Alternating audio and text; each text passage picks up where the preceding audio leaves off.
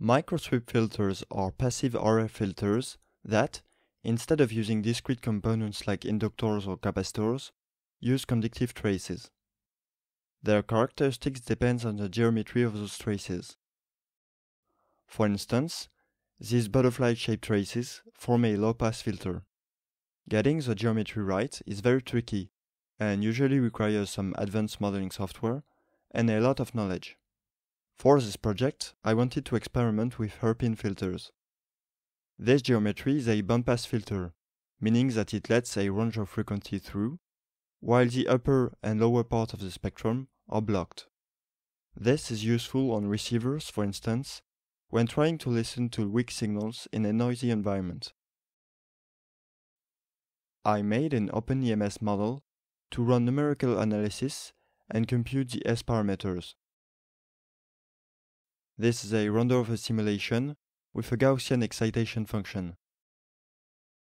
The E field is shown here.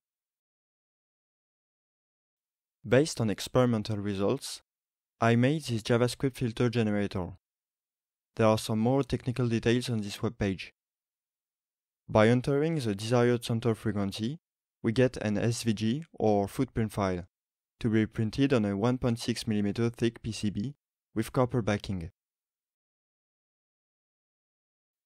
My preferred way of using it is to import the footprint file in KiCad. I tried home manufacturing with ferric chloride, but professional manufacturing by the JLC PCB service, for instance, give cleaner results.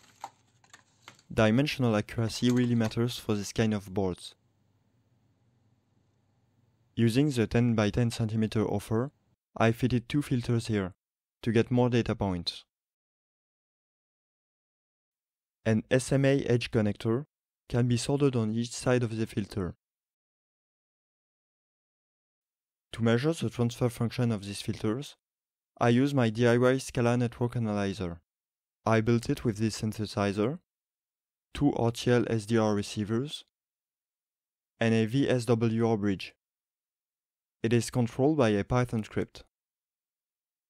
With this contraption, I can measure S21, the power transmission, and S11, the reflected power.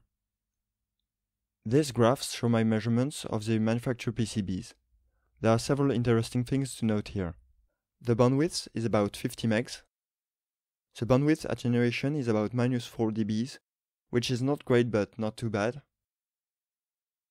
The lower cutoff is quite sharp, while the upper cutoff is quite a bit more round.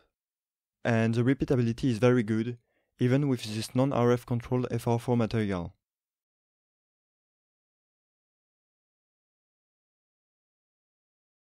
Using my fast EMI measurement method from a previous project, I had a look at the EM radiation from a filter.